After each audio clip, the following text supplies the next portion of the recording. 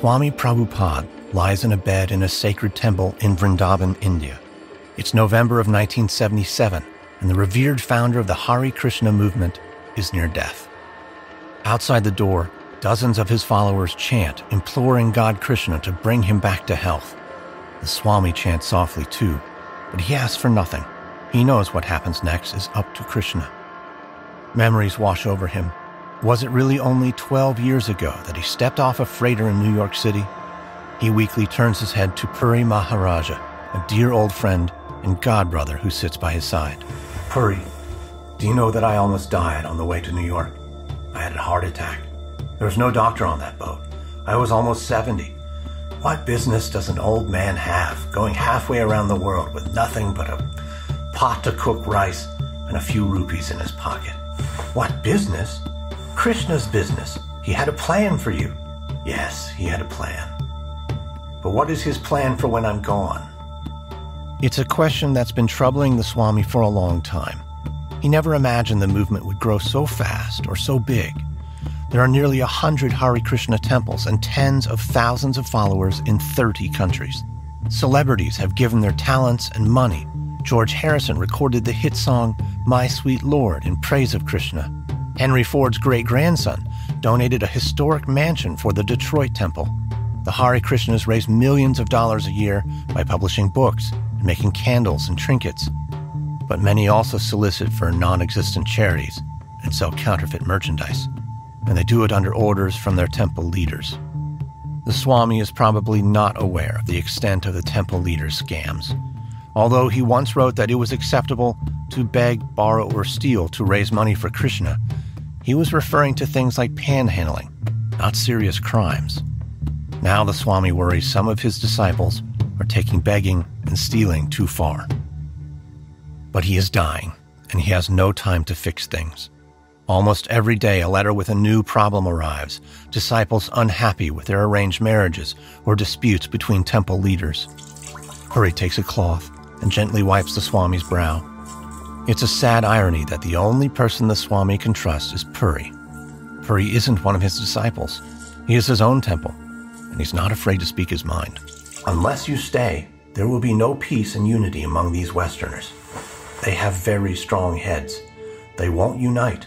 After your demise, the institution will be nowhere if you don't make a decision. I should call myself Problem Pod. He knows Puri is right. That's why he created the governing body commission 7 years earlier. He divided the world into zones and appointed a leader to oversee each one. He made it clear that none of them were on the same spiritual level as him, and therefore none of them could take over when he died. His hope was that they would each keep each other in check, but they immediately began to compete for power and influence. Maharaja Puri scoffs at the Swami's plan. You have selected 11 gurus. There can be no harmony. Guru must be one. I have not selected 11 gurus, Puri. I have given them a lower rank. As long as you survive, they are a lower rank. After your demise, they will declare themselves gurus. The Swami looks into his friend's eyes. They're full of love, but there's sorrow in them too. What shall I do now, Puri? I've done my duty. Everything is Krishna's will. What can I do? Chant. We'll chant together. The Swami gently chants the mantra that has brought him solace, peace, and enlightenment for his entire life. Words he will soon say for the last time. Hare Krishna, Hare Krishna, Krishna Krishna, Hare Hare, Hare Rama, Rama Rama, Hare Hare. On November 14th, 1977, Swami Prabhupada, age 81, draws his final breath. His death is peaceful. What happens afterward is anything but.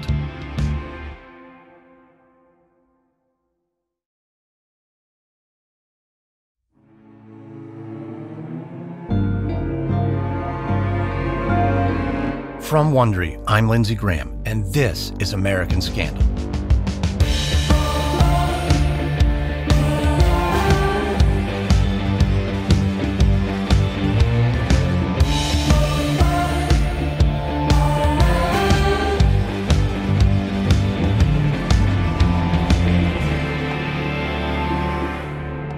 This is the third episode of our 6-part series on a scandal that started with peaceful chanting but ended in murder. In our last episode, an ambitious young disciple named Keith Ham tried to wrest control of the movement from the elderly Swami who founded it. He started a Krishna commune of his own in rural West Virginia, but he struggled to attract followers. So he repented, apologizing to the Swami, and got back into his good graces. His commune, New Vrindavan, grows and prospers. So too do Keith's ambitions. He's overseeing scams and drug dealing to bring in money. He builds up an arsenal of weapons and recruits ex-cons to be commune enforcers. And he is still determined to be the Swami's sole successor. This is episode 3, A Vigil of Vultures.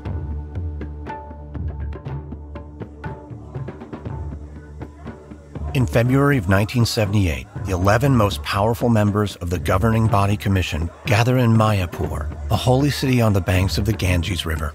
It's their first meeting since the Swami's death. They sit on pillows around a long table, and just as the Swami's friend predicted, there is nothing resembling harmony. Keith Ham, Kirtanananda, slaps his palm against the tabletop as a debate rages. If we aren't worshipped as Swami Prabhupada was, the followers' faith will be shaken. We need to be called gurus. Rameshwar shakes his head angrily. Based in Los Angeles, he's a powerful member of the council with an important job, managing the book trust that publishes all of the Swami's writings.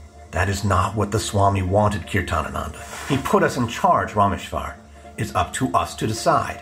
It's up to us to carry out his wishes. Our job is to interpret his wishes. Here's what we'll say to the devotees. Someone write this down. Prabhupada has chosen 11 of his disciples to be initiating gurus. Previously, many of their godbrothers have dealt with these gurus as familiar friends. Now, these godbrothers are to be worshipped as genuine spiritual masters. What do we think? Rameshwar looks at the others. He could keep arguing, but he knows it's pointless. Most of them fly first class around the world. One of them eats off gold-plated dishes and travels around Europe in a Mercedes limousine. Another has a private chef. Each of them lives lavish lifestyles while preaching that material things are meaningless. They behave more like emperors than gurus. It's not what the Swami intended, but Rameshwar can see he's outnumbered, so he gives in. After all, there are worse things than being worshipped as a god. With their new guru status established, they look for a way to convey their higher rank to the devotees. They come up with a simple solution. Each temple will have 3 elaborate and identical thrones. One will be roped off and have the Swami's statue or picture on it so that his presence will always be felt. Another will be for the local guru, and the third throne will be for visiting gurus. The powerful message, conveyed by furniture, is that they are all equal to the Swami. Finally, the 11 board members compose verses for devotees to sing in their honor. They fly back to their temples, first class, with a renewed sense of purpose and ambition.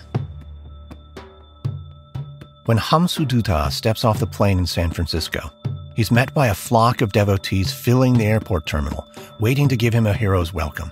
There are so many of them, singing, dancing, and shouting Hansadutta's praises, that other passengers have trouble getting through the throng. There are reporters there, too. Hansadutta feels like a rock star. He breaks out to an ecstatic dance, working the crowd into a frenzy. But the festive mood is broken when one of the reporters calls out to him, "There are rumors that women in the Berkeley Temple have been abused. Do you have a comment?" Hansadutta tries to stammer an excuse, but he has a problem. The rumors are true. One way the Krishnas raise money is by soliciting donations for non-existent charities. They've learned that teams of young, attractive women dressed in street clothes bring in the most cash. The disciple who manages the team at Hansadutta's temple is a tyrant by the name of Jiva. He's a former San Quentin inmate who jokes that his life's ambition is to be a pimp. But he's not joking. If the women on his team bring in their quota of money, he has sex with them. If they don't, he beats them. And to keep them working 18 hours a day, he gives them amphetamines. Hansadutta has a drug habit of his own. He is addicted to cough syrup and barbiturates. The drugs have made him paranoid and erratic, and now, with the press sniffing around about abuse at the Berkeley Temple, his paranoia is in full swing. Jiva has become a liability. When he returns to the temple, Hansadutta summons Jiva to his office. It's simple and sparse, all the better to hide Hansadutta's elaborate ambitions. Jiva enters and, as is custom, prostrates himself. While Jiva's lying on the floor, Hansadutta jumps onto his back and presses the muzzle of a .38 against his head. He tells Jiva he's no longer in charge of the women. They'll report to him now. Jiva does not argue with a man who's holding a gun. Hansadutta leans in and whispers in Jiva's ear, "You are also going to take a vow of sannyas." Sannyas is the final stage of spiritual evolution, where a devotee takes a vow of renunciation, lets go of the material world, and concentrates on the spiritual one. Being a sannyas requires a vow of celibacy. It's not a vow one usually takes at gunpoint, but Jiva doesn't have much of a choice.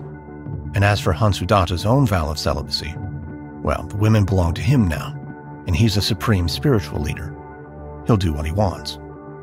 As word spreads that the 11 governing board council members have declared themselves equal to the Swami, a group of temple leaders come together to oppose what they derisively call the Magnificent 11. They campaign to have the new gurus removed from office, and the dispute grows violent.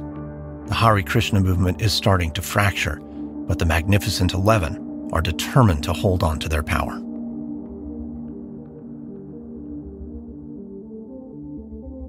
Since his return from Mayapur, Keith Ham focuses on completing the construction of the Palace of Gold. It will be the centerpiece of New Vrindavan, his West Virginia commune. Originally, the palace was to be a tribute to the Swami and the place where he would spend his final days. Now that the Swami has died, Keith vows to make it the most spectacular temple in the world. None of the New Vrindavan residents have formal training in architecture, but that doesn't stop them. The temple will have over 8,000 square feet of gold leaf on the exterior walls, crystal chandeliers, and marble from 17 countries adorning the interior. Each of the stained glass windows has over 1,500 pieces of hand-cut glass.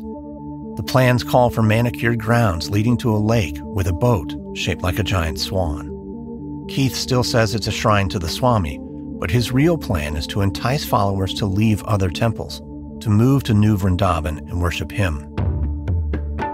From there, he'll take over the movement and be the Swami's sole successor. The locals in the neighboring town of Moundsville are curious about the ornate structure sprouting from the foothills. Keith harnesses their curiosity by pitching it as part temple and part tourist attraction. Tourists will bring in revenue for the Hare Krishnas as well as the town, creating goodwill all around. To further solidify his good neighbor status, Keith starts a program to bring free meals to local residents who live in poverty. He envisions the Krishnas and the West Virginia locals coexisting in harmony. But Deputy Tom Westfall watches the new activity with growing concern. He keeps close tabs on the residents' comings and goings and runs background checks on new residents. Ever since Keith's false claim of a biker gang attack at the commune, the new arrivals have been different. Many of them have rap sheets for violent crimes. Westfall cultivates informants wherever he can, but most of the Hare Krishnas want nothing to do with cops. The locals are more forthcoming. If they had their way, Westfall would run the Krishnas out of town. They view them as strange interlopers with orange robes, nonsense chanting, and weird haircuts. They routinely hassle Krishnas who go into Moundsville. Someone even burned down a devotee's home, but Westfall hasn't been able to ID a suspect. Keith isn't counting on cops like Westfall to protect the Hare Krishnas.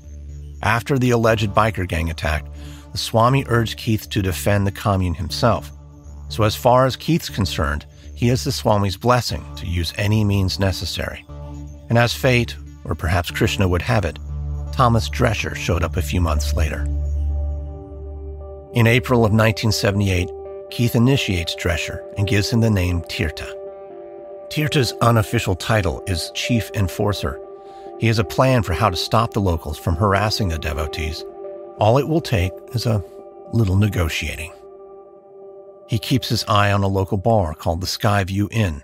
It's on a road that runs through the middle of the Krishna's territory, and it's a favorite watering hole of locals. After a night of drinking, they'll often try to run Krishnas off the road or take pot shots at their houses. One of the worst offenders lives in a battered trailer across the street from the Skyview Inn. His name is Jerry Williams, and Tirtha is determined to teach him a lesson. He just needs the right opportunity. One gloomy, overcast day, Tirtha is passing through the nearby village of Elm Grove. It's nothing but a couple of shops and a supermarket, but sitting in the supermarket parking lot is Jerry's pickup. Tirtha takes it as a sign. He parks his truck and grabs the Louisville Slugger he keeps behind the passenger seat. He sits on the running board and waits patiently. After a few minutes, Tirtha's target exits the market and heads towards his truck, laden with bags of groceries. Tirtha walks up behind him and in his most neighborly voice says, "Hey, let me help you with that." As Jerry turns, Tirtha swings. The bat connects with Jerry's right knee and he goes down. But Tirtha isn't done. He raises the bat and hits Jerry again and again as he writhes on the ground. When Tirtha is satisfied his point has been made, he leans in and smiles. "Think about this the next time you play games with us, Jerry. There's a lot more coming if you don't wise up." Next, Tirtha firebombs a local's house to retaliate for the Krishna home that was burned down. Rumors spread through town that the hairy critters are armed and dangerous, and the harassment drops off. Tirtha's methods are effective. But it's not just the locals who fear Tirtha. Many of the residents are afraid of him too, and Tirtha likes it that way. He's got a sadistic streak, and he enjoys seeing fear in a man's eyes when he walks into a room. The devotees begin to worry. Is Tirtha following orders from Keith, or is he a lone wolf? Some argue that Tirtha is crazy, doing things Keith would never approve of. Others insist that Keith is orchestrating every move, but pretends to be in the dark so he can't be held responsible. Whomever is pulling the strings, it's just the beginning of a violence that will turn locals even more against them and have the Krishna community terrified.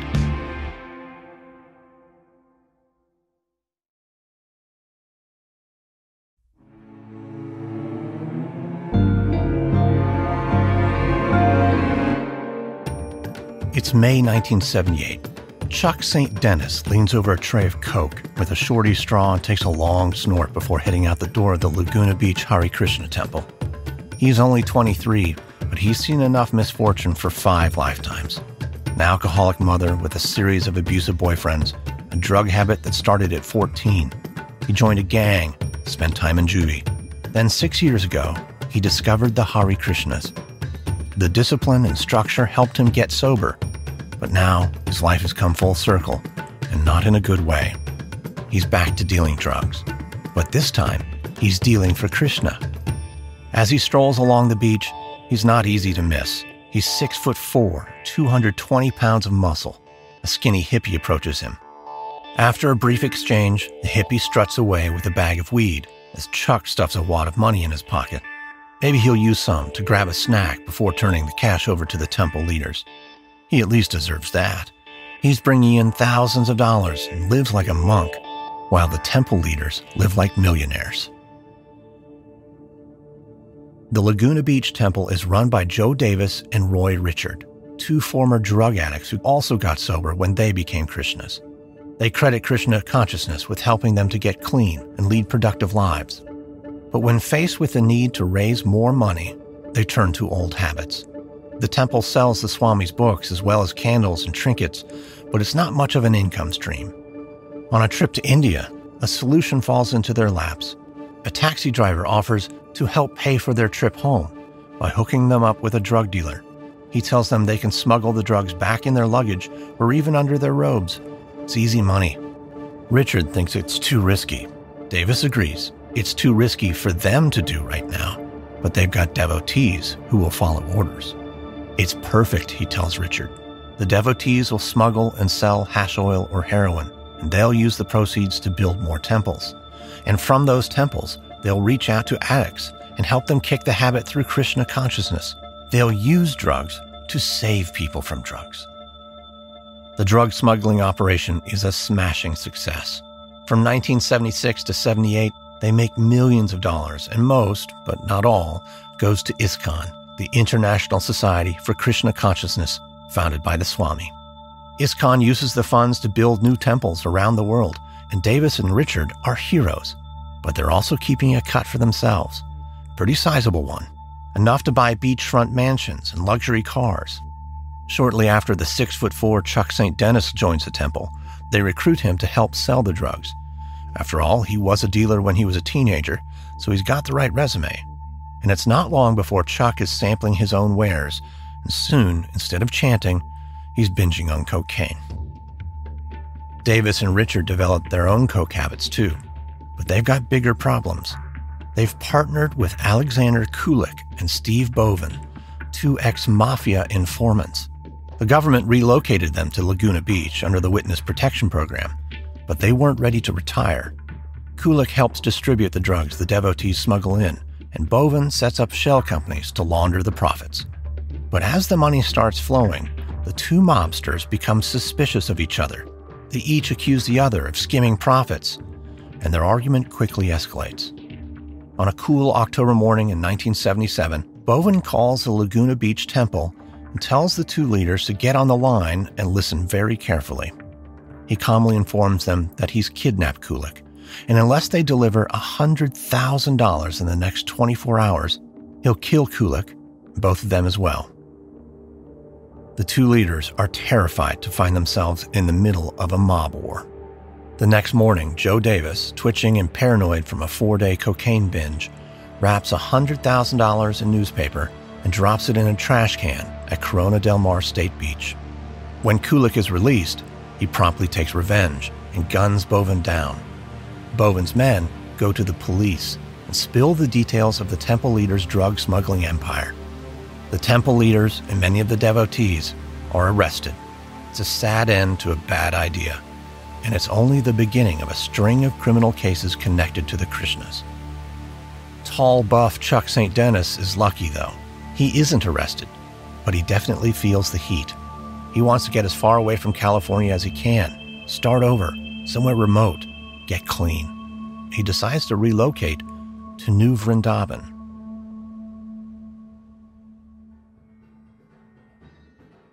When Chuck arrives at New Vrindavan early in 1979, he knows he's made the right decision. It's a simpler life than Laguna Beach, and that suits him fine. He's not ready to become a full devotee again, so he lives as a fringy, the name given to people who live on the commune but don't follow the strict rules of the religion, like not eating meat, drinking, using drugs, or having sex more than once a month. He doesn't give up drugs completely, but he's able to kick his cocaine habit.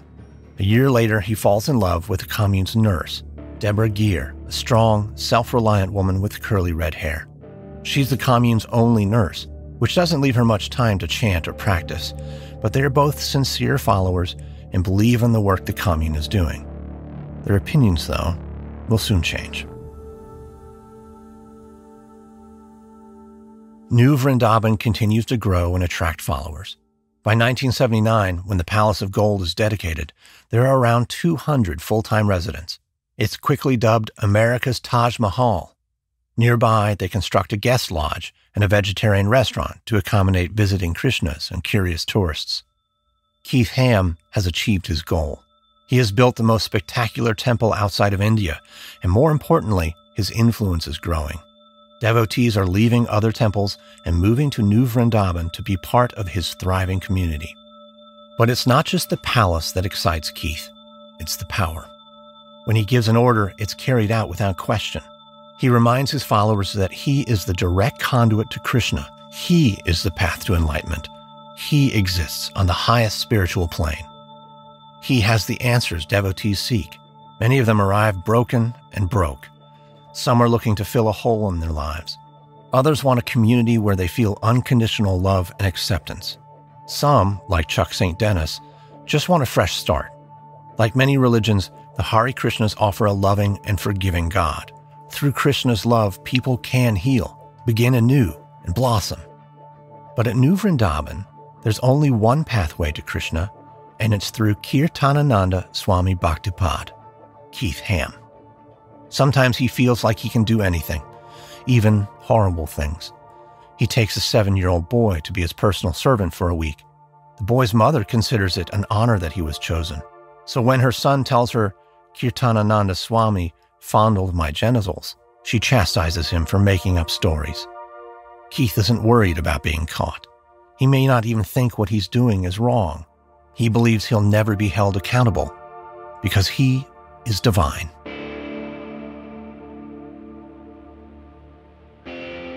Hansadutta, Keith's old rival who runs the Berkeley Temple, is equally out of control. Since pulling a gun on Jiva, he's happily added pimp to his resume. He's still addicted to pills and cough syrup, and they've made him both paranoid and grandiose.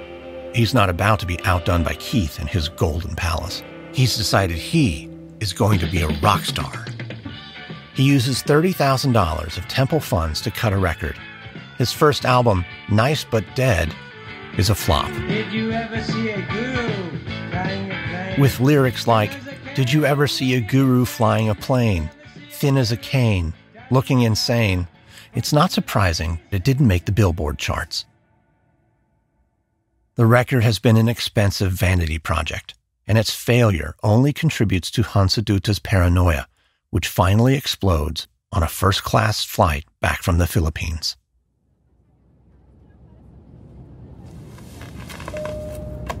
Hansadutta pounds the armrest of his first-class seat, then jabs his finger into the ribs of the devotee seated next to him, Michael Pugliese. Pugliese's job is to hold Hansadutta's medicine kit, the little black bag full of Percocet and other drugs. Michael, gimme. I think you're okay, Hansadutta. Since when do you tell me if I'm okay or not okay? I said gimme. Michael furtively unzips his bag and tries to fish out a pill without the stewardess noticing. She's already eyeing Hansadutta, who's clearly way too high. Maybe I should have the stewardess bring you some tea, Hansadutta. Tea? Did I ask for tea? No, I did not. Hansadutta, relax. You don't love me, Michael. None of you love me. Hansadutta, sit down. I am not loved. Swami Prabhupada was loved, but not me. Hansadutta is out of his seat and staggering down the aisle. The devotees in his entourage jump up and try to calm him as the stewardess rushes over. Sir, you need to remain in your seat with your seatbelt fastened. Hansadutta jumps into an empty seat and rails at his followers. All of you are liars. You're jealous. You're plotting against me. Prabhupada warned me. Prabhupada wanted me to lead the movement. Me. Not Kirtanananda, the fraud, or anyone else. Me. The plane hits an air pocket, and Hansadutta tumbles into the lap of a startled passenger. He leaps up and runs down the aisle, screaming. Two stewards rush forward from the coach cabin and tackle him. When the plane touches down in San Francisco, his devotees fill the terminal as they always do, waiting to provide an elaborate welcome to their intrepid leader. But this time, instead of chanting and dancing, they stand in stunned silence as Hansadutta is led off the plane in handcuffs.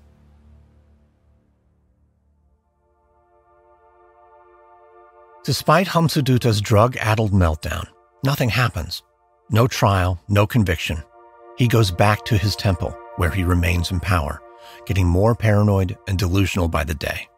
He decides to build up an arsenal of weapons, just like his rival Keith Ham, 3,000 miles away. And like Keith, none of his devotees question him. And also like Keith, he enlists a devotee with an unsavory past to help him, a Ukrainian who goes by the name Vipra, and stockpiles .357 Magnums, 9mm, and HK-91 assault rifles. Officer Joe Sanchez of the Berkeley Police Department has been monitoring the Krishna Temple with alarm. Much like Tom Westfall, the deputy sheriff in West Virginia who's been keeping tabs on New Vrindavan, it's a personal project. When Officer Sanchez runs background checks on some of the devotees, he's shocked. They have serious rap sheets, assault, drug smuggling, robberies, and lots of money is flowing into the temple and into Hansadutta's hands. His superiors aren't interested in launching a full-scale investigation of the temple, so he contacts the FBI and the IRS, but they just send form letters in reply. His research keeps pointing to New Vrindavan, and he hears about a local deputy who's been watching the Krishnas for years. When he calls Deputy Westfall, he finds a kindred spirit. They spend an hour comparing notes. They agree that while many of the Krishnas are sweet, harmless hippies, they've seen an alarming number of hardened criminals moving in. It seems pretty clear that the Hare Krishnas are involved in all sorts of illegal activities.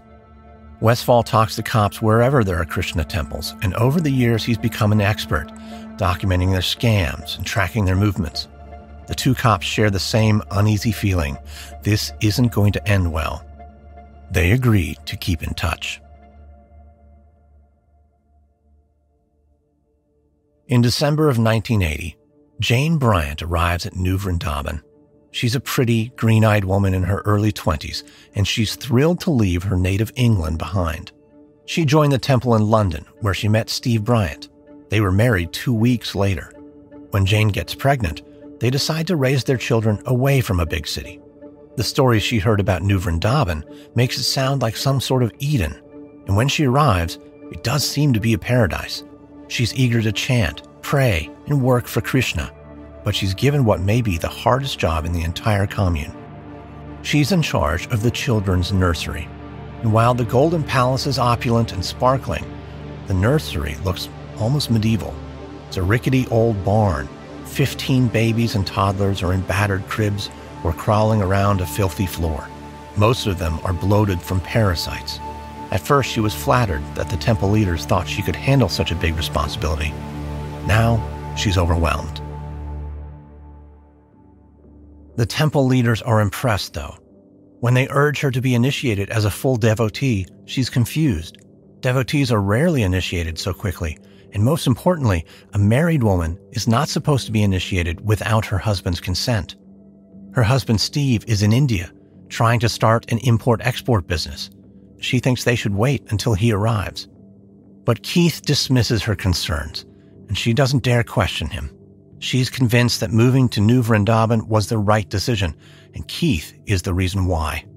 Ever since she joined the Krishnas in London, she's been searching for a spiritual guide. When she married Steve, she thought it would be him, but he's been a disappointment. He's petty and controlling. But as soon as she met Keith, she knew she'd found what she'd been searching for. She's inspired by his passionate sermons, and when he looks at her, she feels chosen and powerful. So she agrees to be initiated, and she accepts the name Jamuna. But just as she feared, when Steve arrives at the commune, he's incensed. It's not just that she was initiated without his permission. It's that Keith seems to be her new obsession. She talks about him constantly, quoting his sermons and singing his praises. When she's unsure of what to do, instead of turning to her husband for guidance, she goes to Keith. It becomes clear to Steve that his power has been usurped. He is not the master of his house. His wife doesn't look up to him. Instead, she barely tolerates him. He feels like Keith has spiritually stolen his wife. It's a crime he vows to avenge.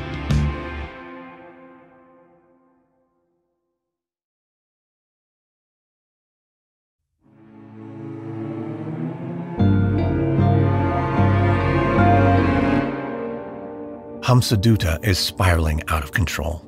He's spending more and more time at the Berkeley Temple's 400-acre farm in the Northern California wine country, enjoying nature, breathing the clean air, and building an arsenal of weapons.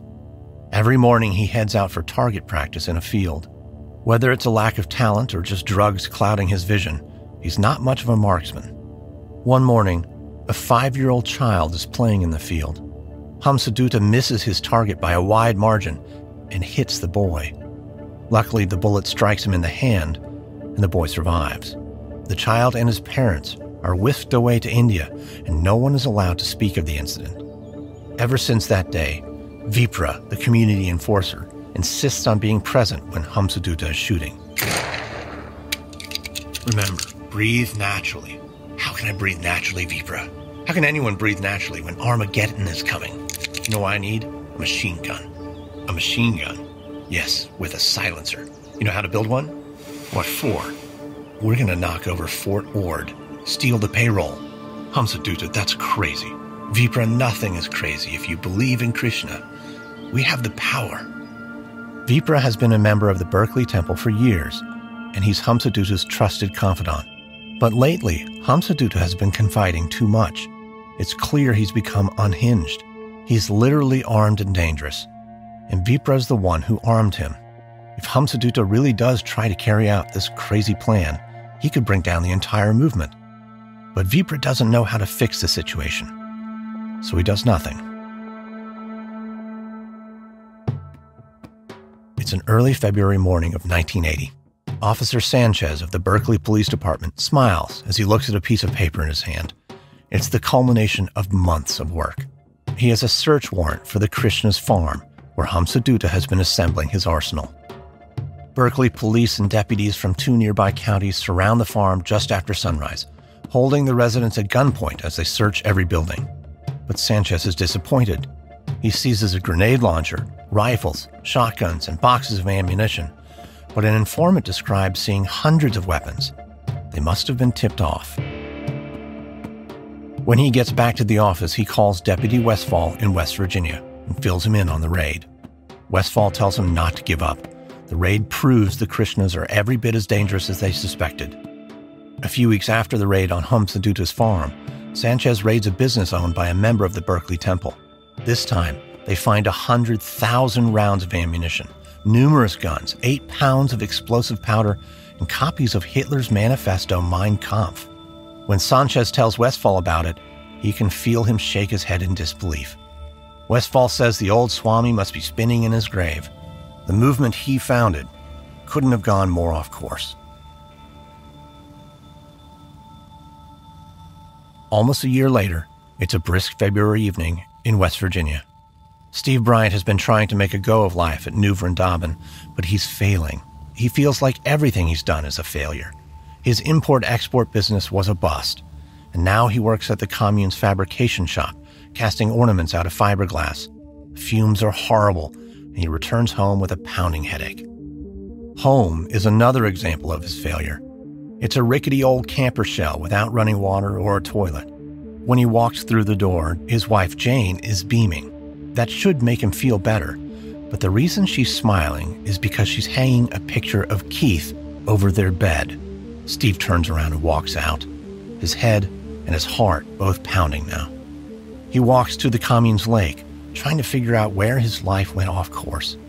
He was a college dropout with a surfer's good looks and a mellow demeanor when he joined the Detroit Temple in '74. He fit in, and people liked him. Soon after, he decided to move to the Los Angeles Temple, where his trusting nature was taken advantage of. In his mind, he calls it the incident.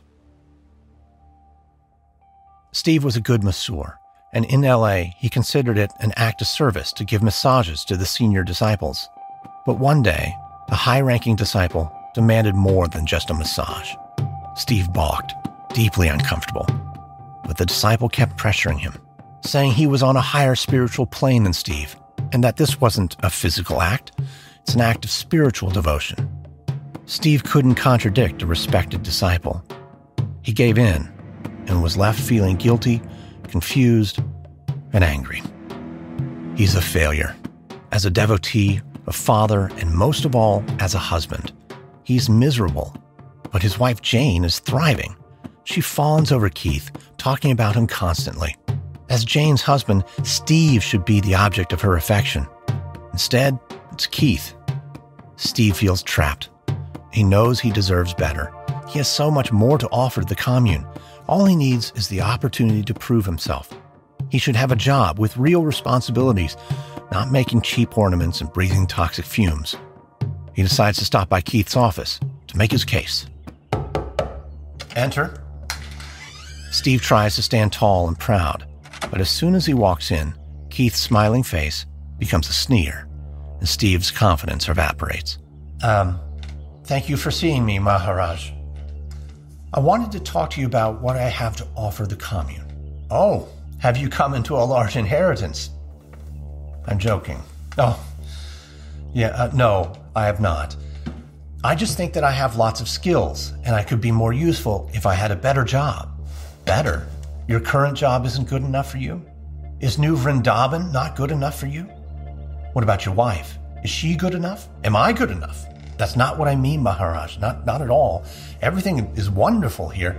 It's just that I get terrible headaches from the fiberglass fumes. The problem is not the fumes. The problem is you. You haven't sufficiently surrendered. But I chant there's more to spiritual surrender than chanting. You have so far to go. I'm trying to guide you, yet you come here to complain. Oh, no, Maharaj, I'm not complaining. You should work all day, then drop your knees in gratitude and thank me for the opportunity to be of service. But I am grateful. I just thought, that is all. You are dismissed. Hare Krishna. Hare Krishna. Steve goes back to his miserable job, but every day his anger grows. While Jane's devotion increases, his begins to fade. He is convinced Keith has spiritually stolen his wife. He chants less often. He begins to hang out with some of the fringies. He starts drinking again. He broods and obsesses about getting Jane back. But mostly, he continues to feel like a failure. As a husband, as a devotee, and as a man.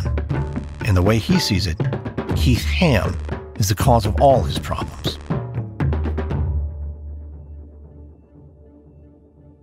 One rainy day in April, Steve is on a rickety ladder trying to cover his leaking trailer with a tarp. He looks out across the commune where the main temple spire stabs the gray sky. He feels like it's stabbing him in the back. That's where Keith sits on his decorated throne, while devout followers stand in a long line to toss flower petals at his feet and show their submission by prostrating themselves one by one at his feet. Keith is treated like a king, while Steve's merely a low peasant. Steve is beginning to suspect that Keith is a fraud. Rumors are swirling about Keith's un-Krishna-like activities, that he funded the construction of the Palace of Gold by having devotees smuggle drugs, that he's taking a cut of all the money that's coming in and keeping it for himself. He's starting to think that Keith is a sociopath, masquerading as a spiritual leader. Someone needs to expose him. To do so would be serving Krishna, but it would also take guts and determination. Steve's always just been a follower. Keith is powerful. He has money and weapons and enforcers who take care of people who oppose him. Steve doesn't even have a roof to keep out the rain. He closes his eyes and chants, asking Krishna to show him his destiny, but no sage voice echoes in his head, only the pounding of the rain on the roof and the steady drip on the counter where a new leak has just appeared. Keith told him he needs to surrender. Steve laughs bitterly. He's beyond surrender. He's ready to give up. But fate, or Krishna, does have a plan for Steve Bryant. He will bring Keith Ham down, but it won't be an act of surrender. It will be the ultimate sacrifice.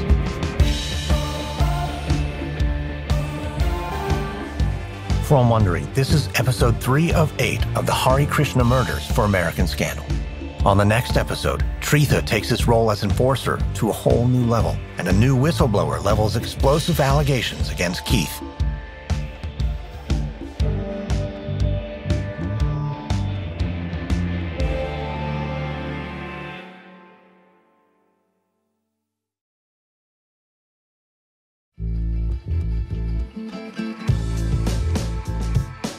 If you'd like to learn more about the Hare Krishna murders, we recommend the book Killing for Krishna, The Danger of Deranged Devotion from Henry Doktorsky. This episode contains reenactments and dramatized details, and while in most cases we can't know exactly what was said, all our dramatizations are based on historical research. American Scandal is hosted, edited, and executive produced by me, Lindsey Graham, for Airship. Sound designed by Derek Behrens. This episode is written by Steve Chivers, edited by Andrew Stelzer. Executive producers are Stephanie Jens, Marshall Louie, and Hernan Lopez for Wondery.